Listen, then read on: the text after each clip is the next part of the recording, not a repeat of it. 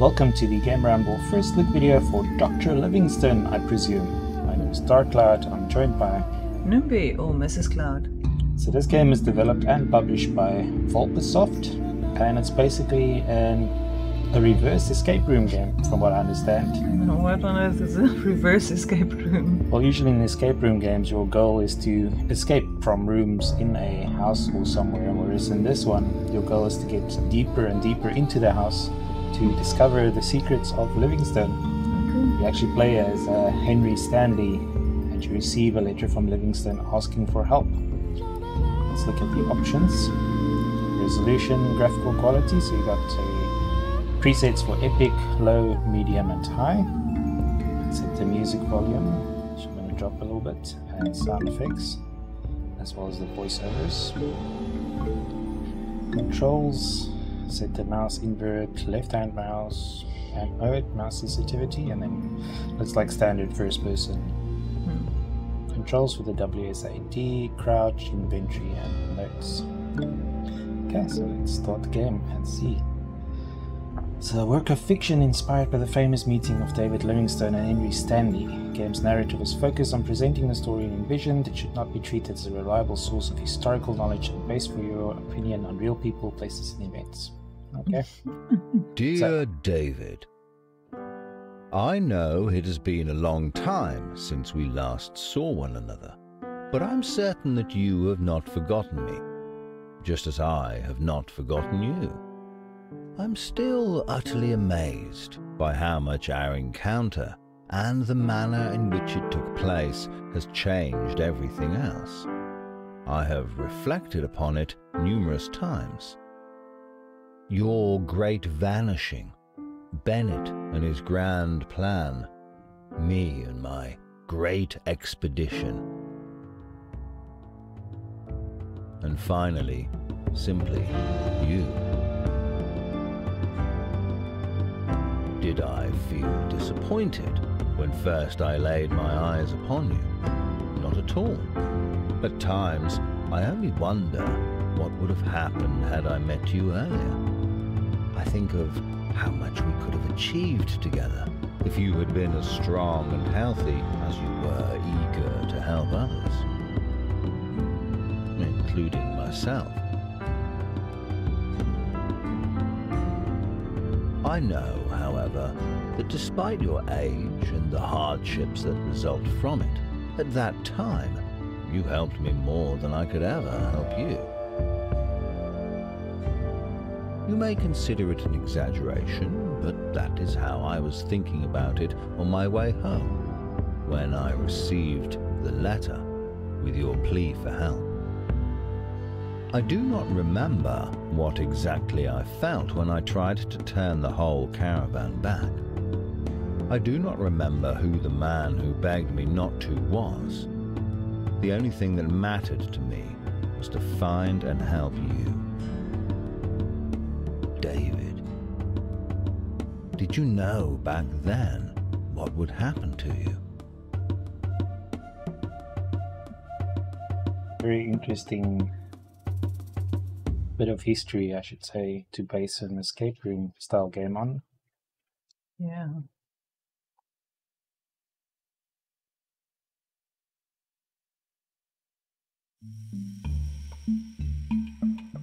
We are in Livingstone's house, I presume. Some nice African paintings on the wall. Upon arrival, I was immediately struck by how empty your house felt. At first glance, everything seemed to look exactly as before, but the heavy silence and the fact that you did not come to greet me gripped my heart with worry. Having no other choice, I started looking for you. House might feel empty, but it certainly does not look empty. So if I click on objects,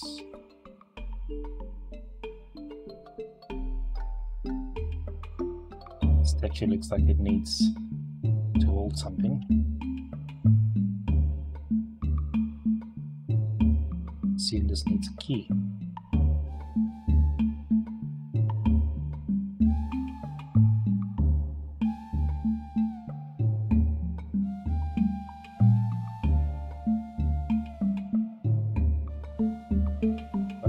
here. You decipher that handwriting. I began this morning with a prayer. Kneeling by my bed, I ruminated over the obligations entrusted to me by Providence and the trials it had been putting me through. Fate is indeed a remarkable thing. At noon, I was visited by Chuma and Susie. They wanted to tell me in person that they had found volunteers for my next expedition. What excellent news! I have not yet decided whether I will go to Pitterick or Lake Albert first. Whatever I choose, it will be a difficult undertaking. However, everything seems to indicate that this is from whence the Nile's water flows. The thought of how close I am fills me with strength. Okay. We discussed the preparations a short time longer before they finally departed in high spirits. Soon after they left, Toompi came to see me. I have been monitoring her pregnancy for nearly 3 months now. All seems to be in order, thank goodness. I had no other patients today, so I looked in on the animals and worked on the expedition maps in the evening. I hope that Henry is doing well and that his fever has subsided. I wrote him a letter which I will send tomorrow, thanks to the kindness of several traders. I ate an evening meal and prayed again. Let more days be as tranquil as today. Okay. So, the old man started keeping a journal. Interesting. Just into the notes. So far, nothing points to foul play or anything. Livingstone is just not here. Oh, this is the true king of the beasts.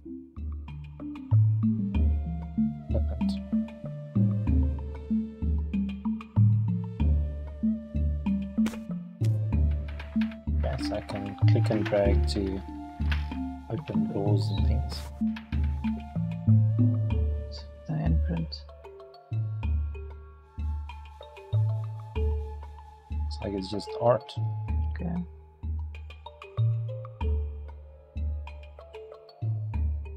Yeah, it's handprints and things everywhere. It's a bit dangerous to put your candles that close to paintings, isn't it?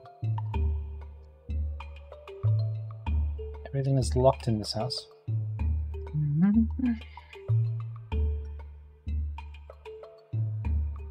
me guess. Look.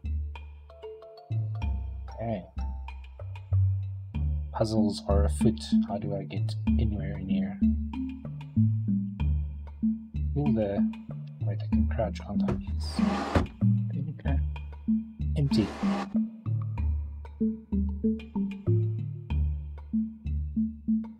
How's this mask on the ground? African ritual mask made by local craftspeople. David used to hang such masks on his wall. Okay. How do I put it back on the wall?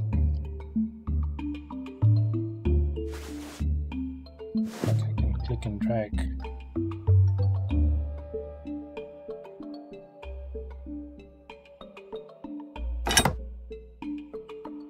Okay, a hook appeared. Now you can put the other one on there. Oh, there we go. Here we have the spear, which I already have an idea where it needs to go.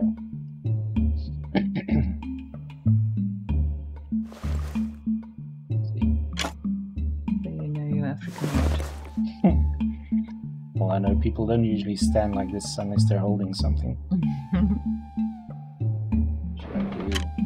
Yes. Think. Something clicked somewhere.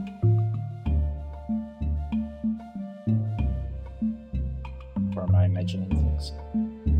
Just click. This door. Should it be in a... I can't... Oh wait, what's this?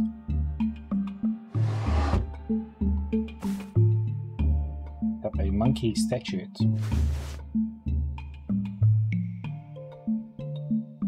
Statuette of an angered monkey. It seems that some of its parts can be moved. Okay. How do you move it? Clicking and dragging, I assume.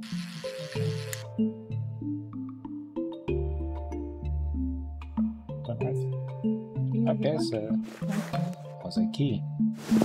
So which door will it... I'll try the closest one first.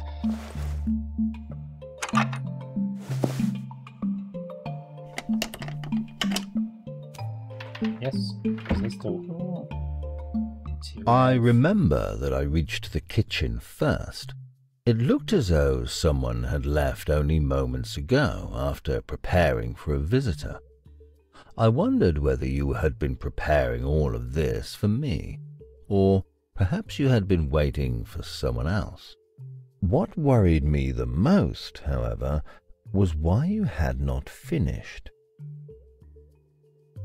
Imagine you had to go through all that trouble of mucking around with monkey statues just to get into your own kitchen. He's got a hole in his floor. Yeah, Livingstone must have been quite paranoid. So, basil vial. Granular vial, half full dried basil. Okay. Tell me I have to cook something now.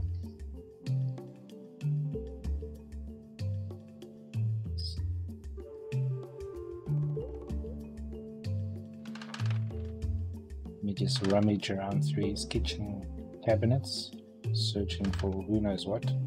Bread. It's a strange place to store bread.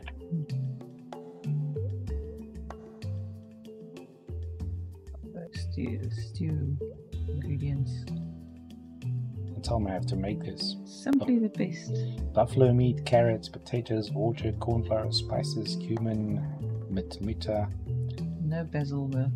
I see that.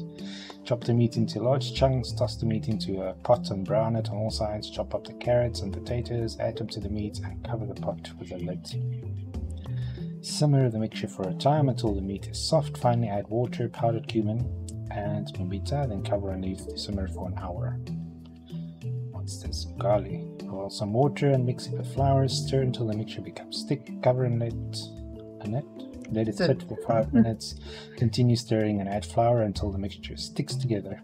Cumin, So you really struggled to read these mitmita, handwriting. everything is correct. Well, he was a doctor, wasn't he? True. Got an empty kettle. Assuming that's a potato. Although I have no idea if I actually have to make a bucket. Okay, picking up lots of things now. Our signature buffalo dish. But it seems to smell differently. How differently? Am I supposed to deduce what ingredients is missing? Will that lure Livingstone out of hiding? Turmeric vial.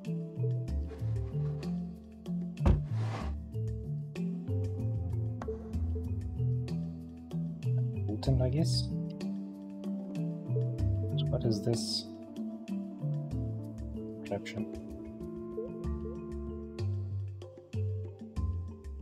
Need to do something with it at some point. Okay.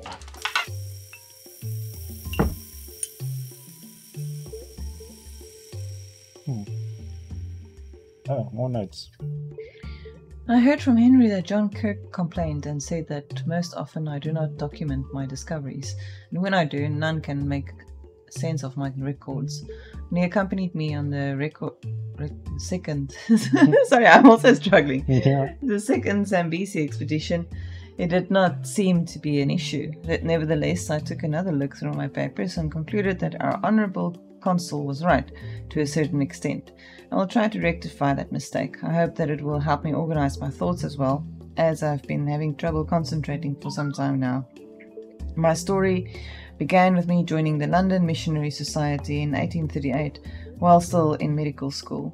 That is where I met Robert Moffat, a great man and the father of my future wife.